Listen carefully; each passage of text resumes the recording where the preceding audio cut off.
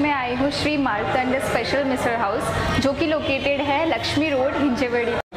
So guys I am really very excited to test this because ये देखने में बहुत ही टेम्पटिंग लग रहा है, बहुत ही अच्छा लग रहा है। एक्चुअली पूरे लॉकडाउन आई गेस 6 months मैंने वेट किया to have misal and I am so lucky to visit this place as of now.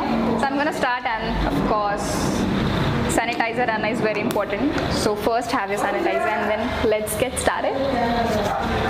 So guys, as you can see पूरा एक प्रॉपर मिसल का जो होता है ये वो है एंड इन्होंने भजी भी दिया है इसमें विच इज़ विद दिस हरी मिर्च एंड ये चटनी के साथ। ये बटाटा भजी है and if you can see ये पूरा मिसल है, मिसल का पूरा कॉम्बो।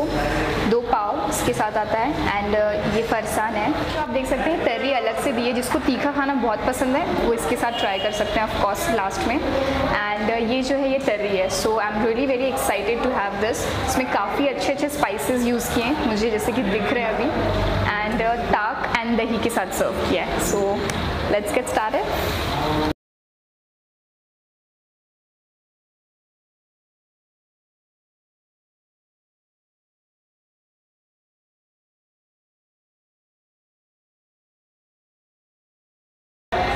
इस पर थोड़ा सा जो है हम ऑनियन डालेंगे एंड माय फेवरेट ऑलवेज नींबू।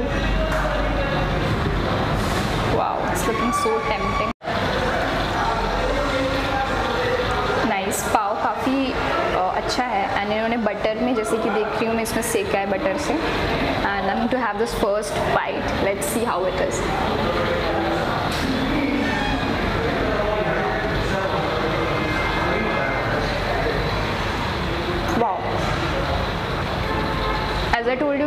स्पाइसेस इसमें जो थे उसका फर्स्ट टेस्ट आया मुझे, जो कि मुझे बहुत अच्छा लगा। एंड सेकेंड थिंग जो मुझे अच्छी लगी इसमें कि ये जो फरसान है इसका जो क्रिस्पी थोड़ा सा है, दैट इज़ गुड, मुझे काफ़ी अच्छा लगा। एंड अब मैं भी भजी टेस्ट करने वाली हूँ।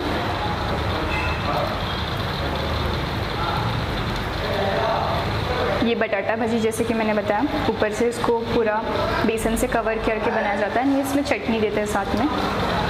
लेट्स सी इसका टेस्ट कैसा है।